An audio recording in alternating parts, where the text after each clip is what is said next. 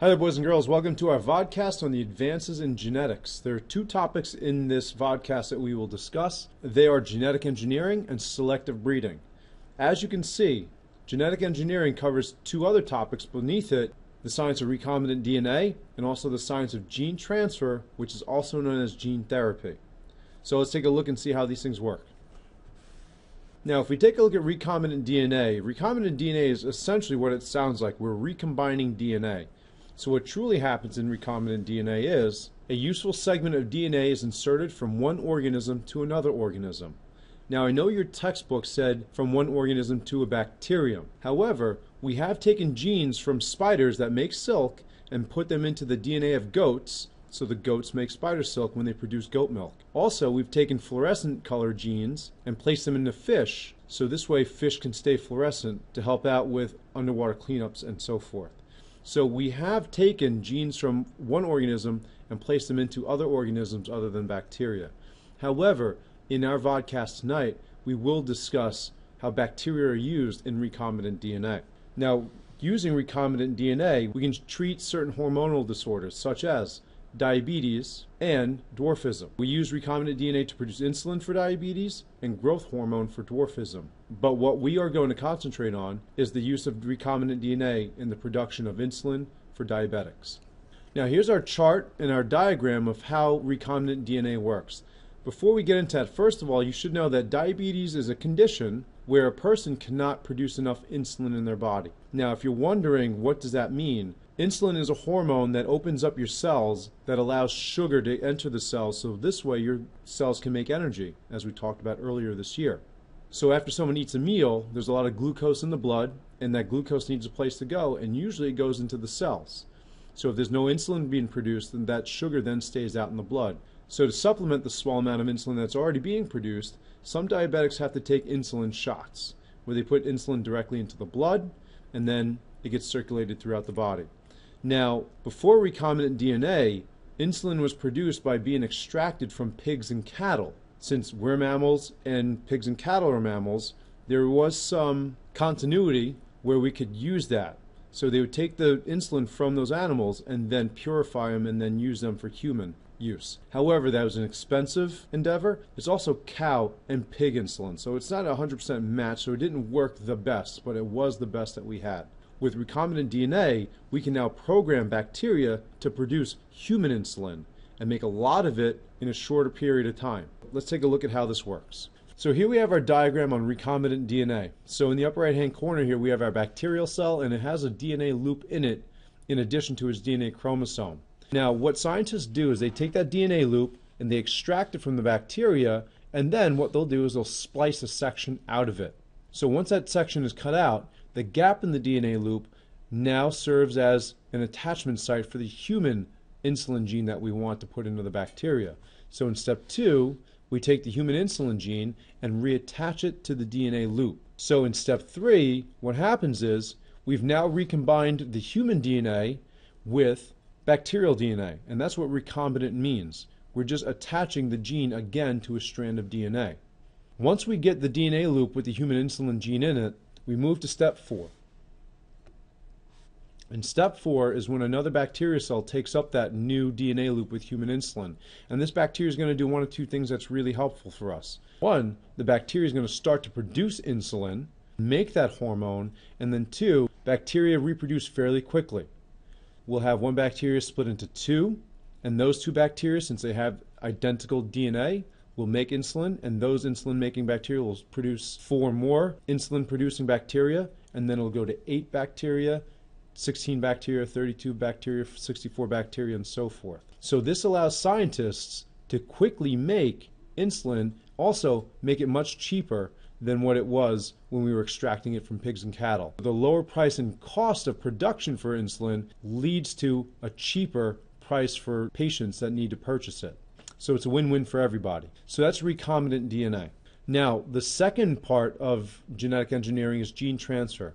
And what gene transfer is, as we talked about earlier with viruses, is when we take a segment of DNA and transfer it into a cell to replace damaged DNA. And what we do is this. The first thing we do is we take a normal section of DNA or a gene and place it into a virus. Remember, we discussed how viruses attack cells and they're cell specific. They are going to go to the cells that we want to go, and their main job, without being changed, is to deliver DNA. So they are the perfect carriers to transfer and deliver normal DNA. So once we get the normal gene inside the virus, we then infect the patient with the virus. Once the patient is infected with the virus is going to travel throughout the body carrying the good gene that the person needs, and then the virus is going to attach itself to the cells that it's specifically targeting. Once the virus attaches itself to the cells, it's going to then insert the normal DNA into the cell. Once the normal DNA is inside of the cell, then the normal DNA will replace the bad DNA. Hopefully, what this will do is it'll help fix and replace damaged DNA to prevent or even treat certain genetic disorders, such as cystic fibrosis, which is a genetic disorder that causes excess mucus buildup in the respiratory system. So there's a gene in the lung cells that turns on and produces more mucus than normal, so the lungs start to fill up with mucus. Also, we hope to treat cancer with gene therapy because cancer is a genetic disorder. What happens in cancer is that a section of your DNA turns on like a switch and then tells the cells to quickly undergo mitosis and producing non-functioning useless cells. So that's what genetic engineering is. So let's take a look at a quick video on how gene transfer works.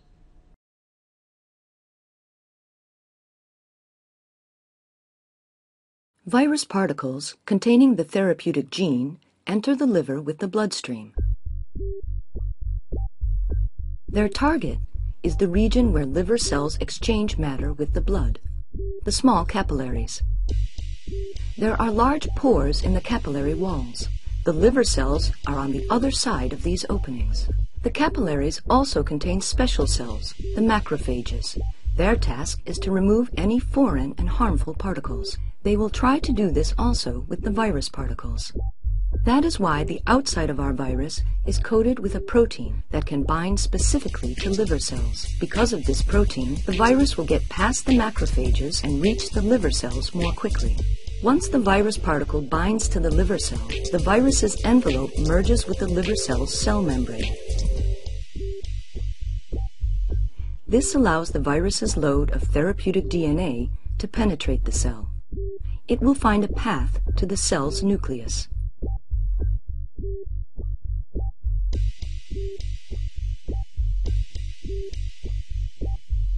The virus proteins assure that the therapeutic gene is taken into the genetic material of the liver cell.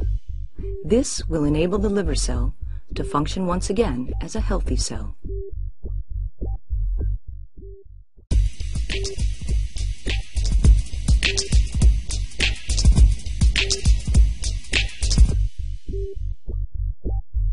All right, so that was gene transfer. Hopefully that cleared things up a little bit if you were a bit confused.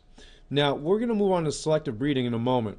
However, I just want to go over the differences between genetic engineering and selective breeding, and an easy way to remember the difference between the two. Genetic engineering has the word gene in it. And if you think about recombinant DNA, the splicing of a gene into bacterial DNA, or gene transfer where we take a gene out of normal human DNA, put it into a virus, so that gene replaces a bad gene, everything has to do with a segment of DNA being put someplace else. In selective breeding, that doesn't happen. Now, it's called selective breeding because there are certain traits that we like. So in selective breeding, a desired trait is selected and organisms are bred to create offspring with that desired trait. So some of the uses that we have for selective breeding are improve crops for farmers. The better the crops you have, the better sales you have, the more money you make. Also, dogs are selectively bred for particular traits. If you notice, there are a ton of different breeds of dog. Part of the reason is humans have selected traits that they like and bred for those particular traits, creating new breeds of dog. So let's take a look at how selective breeding works for a farmer. So what we're going to do is we're going to genetically engineer a crop, a corn crop. Now, corn is a good example because you can use different traits for corn, such as big ears of corn. If people are buying corn, they usually go for the biggest ears. They don't grab the smallest ears of corn. Or the sweetest tasting corn. Everybody likes sweeter tasting corn. Or maybe you want to get a crop that's more disease resistant, so when hard times fall in the growing season, that crop is less susceptible to disease, thus having more crop to be harvested and then sold in the fall. Let's take a look at how selective breeding works, and we will select the trait of corn size. So when farmers selectively breed for a certain type of crop, what they do is they hold on to their best ears of corn for the particular trait that they've selected. This way they have those seeds for the next year because those seeds have the DNA for that desired trait. So for example, in this crop of corn that we've planted, we're going to go for the biggest ears. I'm going to grab the biggest ear of corn because that has the genes to produce big ears of corn. And that's the trait that I've selected to breed for. So I'll take those seeds, plant them into the ground, and the particular ear of corn that I'll choose is this one because it's the biggest ear out of the crop. Once I plant those seeds in the ground, what will happen is they'll grow into corn plants, and then the corn plants will release pollen to fertilize the eggs, and then they'll produce more seeds with the same genes or similar genes as this ear of corn. So hopefully, the next generation will be a little bit bigger. And as we can see, if you take a look at the numbers of skinny ears of corn compared from season 1 to season 2, we've already reduced the amount of skinny ears of corn. So being that we want bigger ears of corn, we're going to select again the largest ear out of this crop and save these seeds. And when we take these seeds and plant them, we'll get our third season. And again, as you may notice, the ears of corn are getting bigger in the next season. So we select the biggest ear of corn in season 3, save those seeds, plant them, and then we have the ears of corn for season 4. And throughout every growing season, the percentage of large ears of corn compared to small ears of corn are starting to decrease. So our ears of corn on average are getting bigger. Why? Because we selected corn size, we've kept those seeds, and we've bred the corn plants to produce those types of seeds. So I'm going to select this ear of corn right here. And then voila. Okay, so selective breeding is when you pick a trait that you like and then you breed that organism to produce offsprings with that trait. All right, boys and girls, well, that concludes our vodcast for tonight. Thank you for your time.